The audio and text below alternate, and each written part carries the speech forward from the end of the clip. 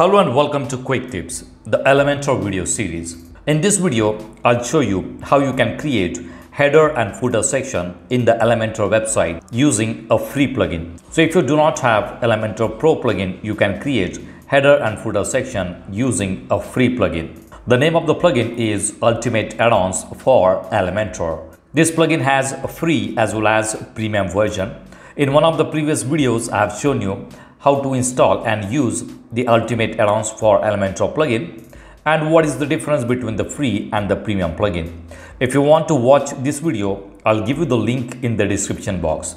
Now we are going to use the same plugin and we are going to create header and footer section in the Elementor website, and we are going to use only the free version of the plugin, not the premium version. So here I'm logged into the dashboard of the WordPress website and I'm using Elementor on this website. Let me show you the plugins. This is the free Elementor plugin and this is the plugin Ultimate Addons for Elementor. This is the free version of the plugin. If you do not have it installed, you can go to add plugin and here search for Ultimate Addons for Elementor.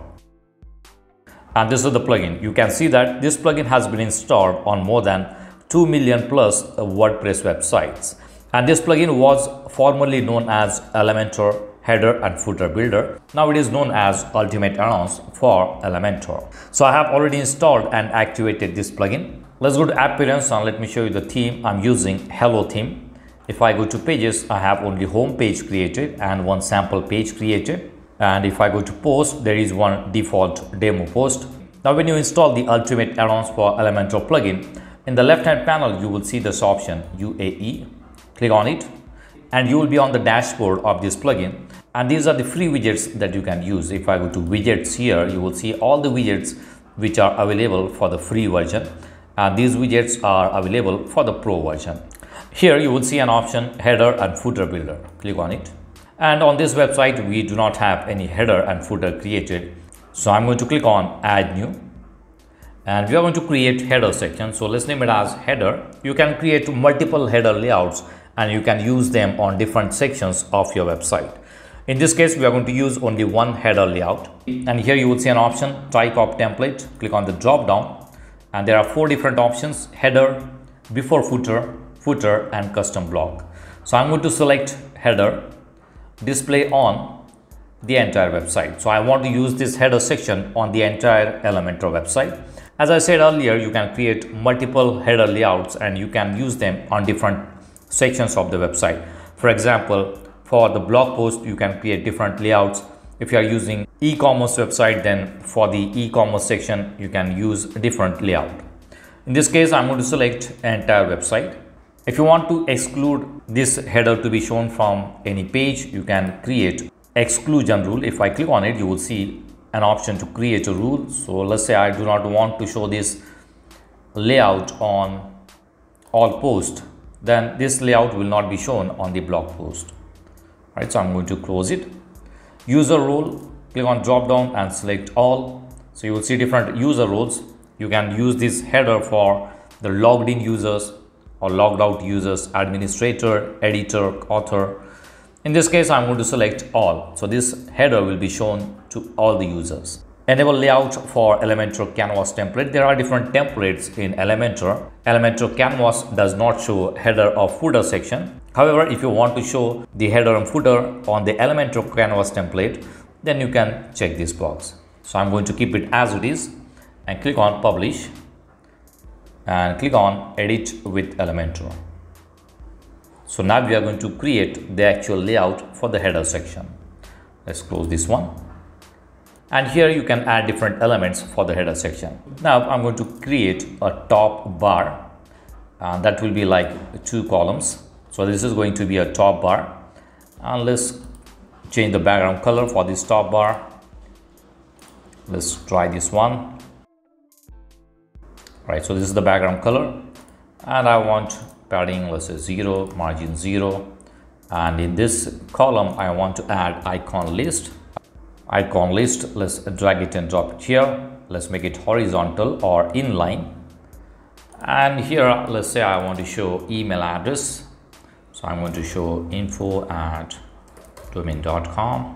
So this is just a dummy email address. change the icon, and the second one will be, let's say, map address. Let's say the address. Let's change the icon to map. And in the third one, let's say I want to show phone number. All right, so we have got 3 different icon lists. Let's go to style settings and change the icon color. Let's make it white. So this is just a demo website and I do not have any color set up. So I'm going to add this one as global color. And let's change the icon size to 16 pixel. Go to text, change the text color to white. This is how it will look. Now in the second column, I want to add, let's say, social icons. So let's search for social icons, drag and drop it here. Go to style settings, and the primary color, we are going to use the same color here. This is going to be the primary color. This will match the background color. Let's add this as a global color.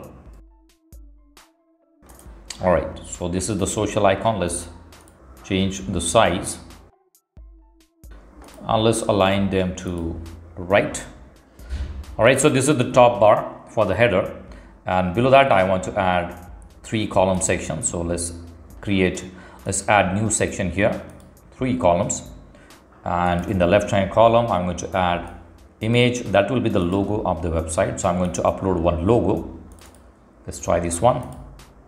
So this is the logo, and in the right hand column I want to add a button. So I'm going to drag and drop the button here. Let's name it as call now, and change the background color to the global color. That's the blue color.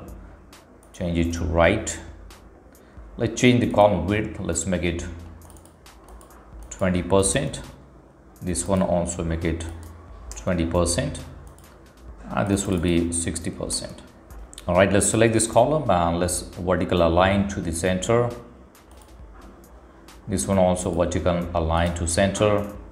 And in the middle column, we are going to add navigation menu. So click on the plus sign and search for menu. If you are not using Elementor Pro plugin, then you won't be able to access this nav menu, which is the Elementor Pro widget. But in Ultimate Addons for Elementor, you will get this widget for free. So I'm going to drag and drop it here. All right, so there are no menus on your website. So let's go to the dashboard and create a new menu here. Let's go to appearance, go to menus, and we are going to create a new menu. Let's name it as main menu and click on create menu. We have home page and sample page. So I'm going to add both the pages here, and let's add one custom link. Let's name it as contact. We will have a custom link there. Click on save menu. So we have created this menu. Now we will need to refresh this page. So I'm going to publish it, and let's refresh this page. Now you will see the menu is there. We have got main menu here. You can make it button, or you can use the default layout. Let's center align it. Layout, let's go to layout, center align it, and you will see the basic settings for this menu. Okay, this is going to be a responsive one. And let's go to style settings and change the color. Let's change the text color to blue, and hover will be green. So you will see the changes here. Now you will need to play with the settings and customize the layout according to your requirement. This is just a sample layout that I have created. If I want to add border at the bottom, I'm going to select this entire section, go to advanced, go to style settings, go to border. Let's make it solid. And for the bottom, we are going to add a border. So you will see a border at the bottom. All right, so we have logo here, then we have menu, and this is the call button. Here you can add the link to the phone number. So whenever someone clicks on it, it is going to dial the phone number from the mobile devices. This is how the header will look. Let's click on publish. Now go to the home page and let's see how does this work. So you will see the new header is showing on the home page. So at the top we have the top bar. where we have the icon list, social icons, then we have logo, menu and call button. Similarly, you can create a footer section. So let's exit from here and let's go to Ultimate Add-ons, go to header and footer builder, click on add new and let's name it as footer. From the type of template, select footer. Where do you want to show? I want to show it on the entire website. You can also add exclusion rule. User roles, I'm going to select all, click on publish and go to edit with Elementor. Now we are going to create the footer section. Let's say I want to create 3 columns for the footer section. So let's use this one. You can play with the settings. Let's make it 30 pixel, 30%, then 40%, and this one is 30%. All right, let's add some padding at the top and at the bottom. And let's change the background color. Let's use this one. Here I want to add the logo again, so I'm going to browse the logo, and below that I want to add some text, so I'm going to add text. So this is some information about your business in the footer. Let's change the color. Well, let's change it to left align. Now in the middle section I want to add quick links, so let's add header and let's name it as quick links, make it h3. Now whichever elements you want to add in the footer section, you can add them. I'm just creating 3 columns here. Let's add menu again. So we are going to add menu in the footer also. It will be main menu and the alignment will be vertical. So now this is how it will look. Let's change the color. This time we are going to change it to white color. So this is a menu. In the third column, let's copy this one and let's paste it here and let's name it as contact details or contact. Now here I'm going to add icon list again, and again you can add phone number, email address and the location. Right, let's go to style settings and change the color. So these are the contact details. Let's click on plus sign. Let's say I want to add social icons again, so I can drag them and so I can drag it and drop it here. Again, do the same thing. You can change the color. For the Facebook, go to Facebook and enter your Facebook link here. Go to Twitter, enter your Twitter link. Similarly, go to YouTube and enter your YouTube link. If you want to add more items, click on add item and select the icon from here, whichever icon you want. Let's say I want to add Instagram, so select Instagram icon, enter the link and change the color. Below that I want to add copyright section, so I'm going to select another column. Let's change the color. Let's use black color as a background. The padding will be let's say 5 pixel. Let's add heading. Let's change the padding here. Let's make it paragraph, center align it, and let's add your copyright text here. Go to style settings. Let's add some more padding here. All right, so this is the footer. In the bottom we have the copyright text. If you want, you can also make it 2 column. In the left hand column you can add copyright text. In the right hand column you can add links to privacy policy, a disclaimer, terms and conditions. So you can customize the footer section according to your requirement. This is just a sample layout. Click on publish and let's go to the page, refresh it, and you will see the footer here.